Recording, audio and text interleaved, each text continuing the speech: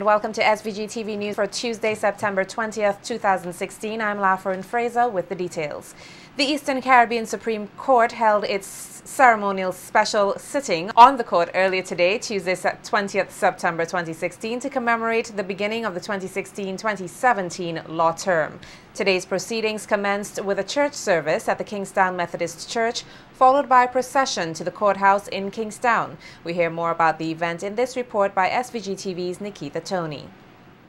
Tuesday, September 20th, 2016, marks the start of the 2016-2017 law year, which was observed with a special sitting of the Eastern Caribbean Supreme Court, ECSC, held simultaneously in all member states and territories of the OECS. The special sitting of the court was held under the theme, the ESCS, the Movement Towards an Accessible Court. Prior to the sitting, there was a church service at the Kingstown Methodist Church, which was then followed by a procession to the courthouse building. Once inside, members of the legal fraternity were told that the justice system is designed to serve the needs of the society by Justice Brian Cottle, who pointed out in his welcoming remark the need for persons to be more comfortable when seeking justice. Justice Cottle called on the members of the fraternity to embrace their roles and responsibilities in order for the objectives of the justice system to be achieved. The judges cannot do it alone. The bar has a crucial role to play. It is they who stand as the guardians, the guarantors of the rights of the citizens. It is they who will assist the citizens in bringing their matters before the courts. It is they who will assist the judges in ensuring that the dispensations which come from the bench are reflective of true justice.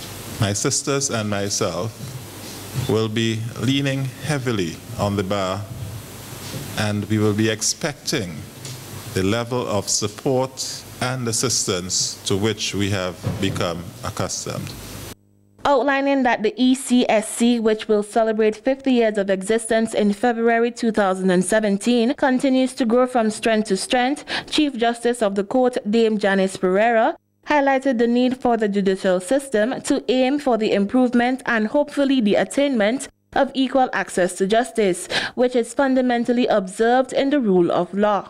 Equal justice and equal access to justice must not be allowed to become the purview of the rich or the powerful, for then it would not be considered justice, far less equal access to justice. The stride to achieve equal justice may be viewed as one of the highest ideals consistently pursued by any legal system grounded in the acknowledgement, respect, and observance of our basic human rights. Noting that there can be no adequate access to justice if persons are unable to utilize the judicial system, the Chief Justice called for there to be a more aggressive approach in ensuring both access to justice and equal justice. Attempts at judicial interference are on the rise. These attempts emanate from places and persons and by methods which you would least expect. The judiciary as an institution and through its judicial officers must remain resolute and focused in their mandate to ensure equal access to justice and equal justice. They must fiercely, unhesitatingly, and without fear or favor, guard and defend their role as protectors and enforcers of the rule of law, the guardians of our constitutions. That must remain our mission, a mission which, in every respect, is one of the highest callings. Nikita Tony reporting for SVG-TV News. Questions as to why the Education Act of 2006 was only gazetted in March of 2015 were raised on a recent radio program.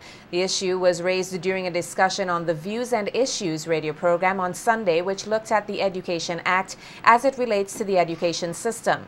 Former teacher and now lawyer Roderick Jones said that he was concerned it appeared that certain pieces of legislation were being enacted and given haste according to a political agenda. So yes, you do sometimes have cases cases where, you know, different bills are just hanging around for different reasons.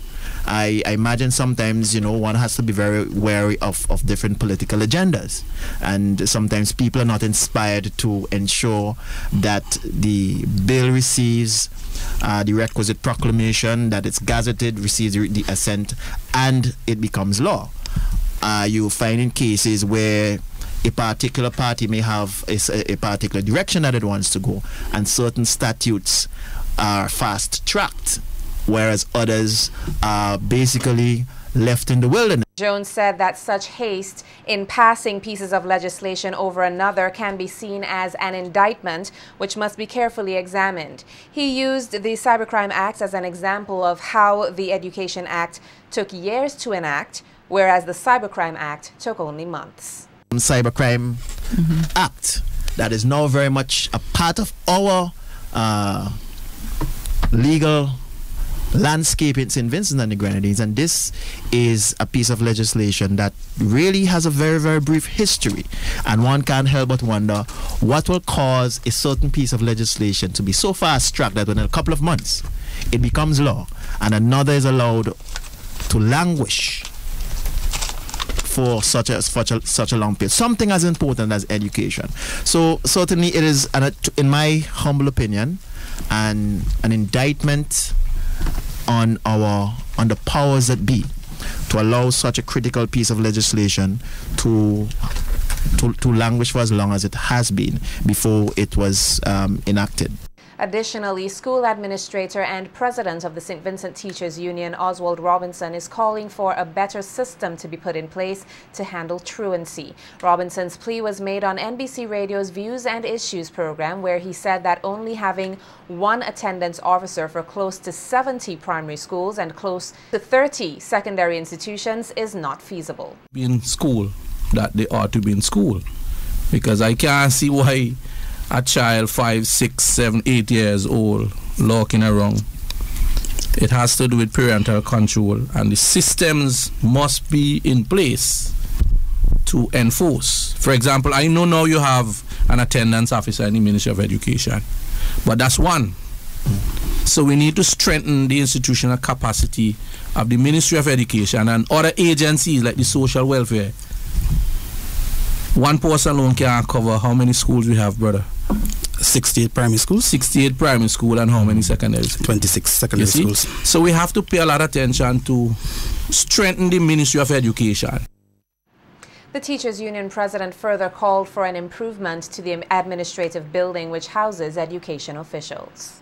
Building that houses the Ministry of Education is something that we have to pay attention to, because the moral of people who work there could be impacted in positively. So I am making a call to really, it is not directly linked to what we are discussing, but I am making a call that we need to house our ministry officials in a better building, because education has been used by St. Vincent and the Grenadines as the strategy to reduce poverty, and therefore that infrastructure is also important, right? But as I said, we need the personnel, we need the programs, we need proper parenting programs, and we need to hold the parents accountable. 19 students of the St. Vincent and the Grenadines Community College Division of Technical and Vocational Education received scholarships from the Mystique Charitable Foundation to cover 80% of their tuition, course fees, travel and meal costs. Speaking at the awards ceremony was Osborne Bowens, Dean of the Division of Technical and Vocational Education, who called on the recipients to make the foundation proud of their investment. And at this point, I think the trust and the foundation, they're onto something in changing how we conceptualize and define what education ought to do for us in St. Vincent and the Grenadines. To the students who are the recipients of this award this morning, as I indicated, this is going to help your prospects for success. You have a few less things to think about, few less obstacles out of your way. Your next goalpost is successful graduation. Make it happen. Make the trust and the foundation proud of the investment that they have made in you this morning. And I'm sure that Having done that, you will be better, families will be better, and St. Vincent and Grenadines will be better for it. Thank you very much. Nigel Scott, director of the SVG Community College, also called on the recipients to work hard to develop both themselves and the country. It was, as Mr. Bowen said, quite a difficult selection process. I want to urge you to be wise in your work, be wise in the application of what you do, and to give of your best always. There are persons who have contributed to the foundation and have contributed significant amounts to the foundation and to the trust over the years, who would love to know that at the end of it all, their contributions made a significant difference in your lives.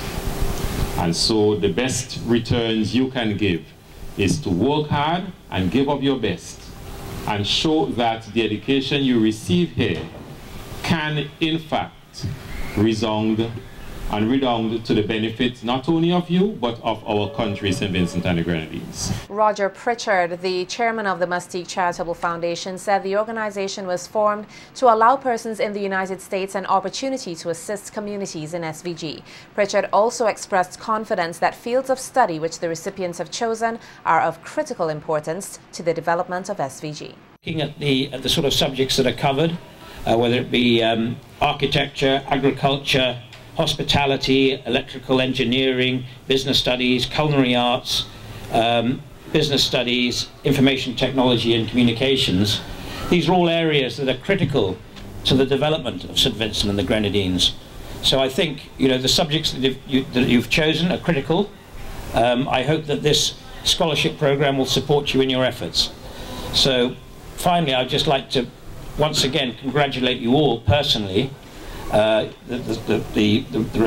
recipients of this award, but also I'd like to thank the staff of the Community College and the Technical College and the other divisions of the Community College and all of the students who attend the Community College, to wish them all the very best with their future careers, and may you have success and may that help the development of this beautiful country.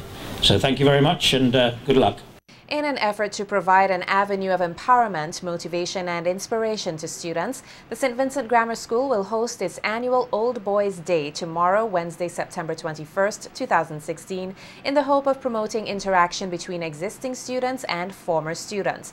In an interview with SVG-TV News earlier today, Principal of the school, Curtis King, noted that the event has proven to be very beneficial to present students as they're given the opportunity to interact, relate, and most importantly, learn from past students of the institution.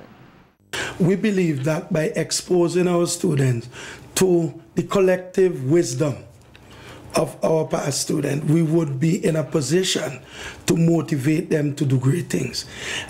Two levels of activities. One is more formal, that is the short presentations which should be done by the past students at the school. And then we have another level of interaction which is more social at the playing field. The current students warm to the idea, and secondly, the past students themselves, they were able to share a great deal with these students, so that there was, if you like, mutual benefits for both the past students as well as the current crop of students. Stressing the need for there to be greater collaboration between the major stakeholders of education, King noted that since the reintroduction of the event last year, the willingness of the past students signal that the event will only get better. The St. Vincent Grammar School had some female students to around 1969 right up to 1995. So we are indeed inviting all of our past students who have the capacity to make it between the hours of 10:30 a.m. and 3 p.m. 8:30 a.m. to around 9:45 a.m. we will be having a special church service at the Kingston Methodist Church. One of our objectives behind having this activity is that we would have at the end of it all the formation of a very vibrant and effective alumni association. We are also hoping that the funding would provide us with some resources to help us to send a team of athletes from the school to the Penn Relays in April of 2017. Therefore, it is absolutely important that our illustrious past students, wherever they are, they turn out and participate. Highlighting some of the activities which will follow tomorrow's event, Chairperson of the Organizing Committee and teacher at the St. Vincent Grammar School, Ayana Baisden, urged the general public to support the event as it affords them the opportunity to interact and be involved with the younger generation. Friday, we have the football finals. It will be sponsored by Franklin Brown Associates, and that should be quite exciting. Right now, we have the semifinals and the quarterfinals going on. On Saturday, we have Old Boys Day. It's going to be a fun day, and it will take place at the Arnoldsville playing field from 1 until 6. Barbecue, drinks on sale, fun races like the sack race. We'll have tug of war, some relays with the past and present students, small goal football and cricket. I want to see the different age ranges come out and play against each other. It's a different interaction between the boys of the different years, and we expect that it will be a day when we can join together as a school, past, present, and future. All girls are expected to come out and bring their husbands, and our old boys are expected to bring their wives and children. In more local news, with an aim to empower the people of St. Vincent and the Grenadines, psychologist at the Milton Cato Memorial Hospital, Dr. Joselle Miller, has opened the very first virtual psychological center in the country. According to Dr. Miller, while the wellness center, dubbed the Valio Experience, primarily focuses on psychological wellness, it provides a range of other services. Being a health psychologist, I'm very concerned about person's overall wellness. I think for a long time we have been more concerned about the curative aspect of health, that persons look in terms of what we can do to get better as opposed to what can we do to stay well and to be well. So my inspiration was pretty much to get persons to understand that it is better to be proactive than curative. Miller notes that the center is not just for persons who are mentally challenged. Critical thing. I think we are at a stage now where we have to understand that we can't, be thinking in a reactive manner anymore. It's about being proactive. It's about understanding that when we think of psychology or even psychiatry, it's not that we are only thinking that everybody's mad or we have this stigma attached to the whole idea that, if you come and speak to someone about your problems, then you must be crazy, that something is wrong with you. But we have to get persons to understand that we all have issues at different points. We all have things that we would feel overwhelmed by or challenged with. And when you have someone that you could actually share your story with, you can even encourage them, when they are going through their bout of the same issue. She says at the center they take confidentiality very seriously, so persons should not be fearful to come to them. We realize that we're a small country, and as they say, everyone knows everyone. So you figure that once you start talking about your story, that persons obviously are going to go on the street with it. But there comes a point in time when you have to trust. You have to trust someone and let them in. At the Valio, we take confidentiality very seriously. We believe that, your story is your story, and if you want to share it, with anyone else or make it public, then you have to do that on your own. For us, we are concerned about, helping you and meeting you at the point of your need, and it's not a public issue. The Ministry of Tourism, Sports and Culture has joined forces with the Ministry of Education in an effort to improve on the skill of dance in schools throughout St. Vincent and the Grenadines. Dance officer in the Ministry of Culture, Maxine Brown, elaborated on the importance of incorporating dance in schools and its benefits to the students. In my opinion, as the dance development officer within the Ministry of Tourism, Sports and Culture, I think dance is very important. What makes dance so important? Dance makes the whole child. Dance builds confidence, it develops fine motor skills, it makes learning and teaching fun and exciting. As a matter of fact, studies have proven that through dance and arts on the whole, children do better academically. I did my studies in the US for my master's studies, and it has been proven that indeed children do better if they're involved in the arts, and in this case, dance. We want to make learning fun, so we want to integrate dance and the arts on a whole in education. And through that, we want to make learning fun and exciting, and that's important. We want to bring the classroom alive, and that's why we go to the schools to incorporate dance through the Ministry of Culture. Noting that dance develops a child holistically, Brown advised parents to view the art as a valuable feature in a child's development, as it has helped past students to excel in academics. Admonish parents to get the students involved. As a dance development officer, sometimes I have issues when the students get to grade 6, CPA. They take them from dance, and studies have proven that through dance and the arts on a whole, you become better holistically. And as we say, we embrace the whole child. But when they get to grade 6, I find that the parents take the children from dancing, thinking that they'll do better. And I've proven that those who stayed on in dancing, because you need a break sometimes. Last year, a student who was very involved in dance came first for CPA, and she never stopped dancing. She continued throughout the process. You need a break sometimes. Parents, please give the children a chance. This year, 2 other students who have been exposed to came first for common entrance, Emma Rouse and Danielle Wright. So those students who continue to dance throughout the grade 6 class, they really excel. Parents, dancing does not hold students back. Give them a chance. We need to embrace the whole child and develop them holistically. Members of the public, particularly the youth, will be given the opportunity to improve their relationship with Christ as the Kingstown and Chateaubelair Methodist Youth Commission hosts a youth rally on Saturday, September 24th at the Spring Village Methodist Church. Committee member Christopher Findlay said the rally, which will be held under the theme Pressing Toward the Goal, will assist in keeping the youth focused on their relationship with Jesus Christ. Well, basically, the rally is actually a thing that will, let's say, bring out different aspects of one's walk with Christ. You know, well, the youths nowadays days, right? They basically are bombarded with many different distractions.